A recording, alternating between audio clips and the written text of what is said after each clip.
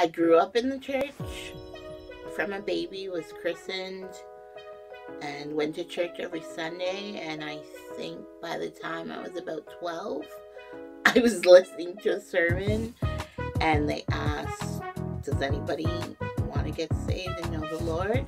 And for some reason, this particular Sunday, I said yes. I walked to the front, said I wanted to be saved.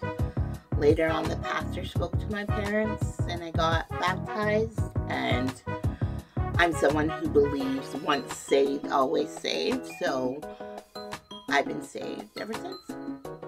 It's a walk. So sometimes you're at different speeds. Sometimes you're doing a power walk. Other times you're slow, just watching the journey. Sometimes you're just stopped along the path. And I think that relates to my relationship with God.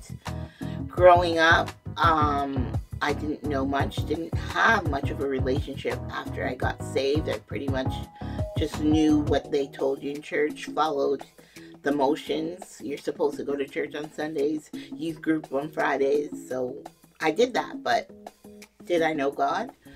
I don't think I did. One thing that I advocate for a lot is camp, because I think going to camp has changed me. I was around people my age who were just reaching out in our own way, talking to the Lord, being prayer warriors, which I have never seen in my life before then.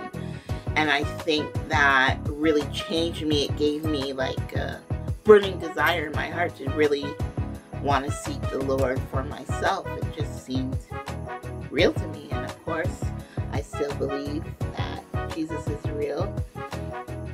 Along the path, of course, in life, we go through hard times, and I'm a person who suffers from depression. I've been depressed a lot, but I can always say, no matter the struggle, whatever it is, even when I'm writing in my journal and I'm writing negativity, I always end it with something like, but you know, God is good. Like, God has always been there, no matter what I go through in my life. I know that God is real and He's able to do exceedingly and abundantly above what we could ever ask or think.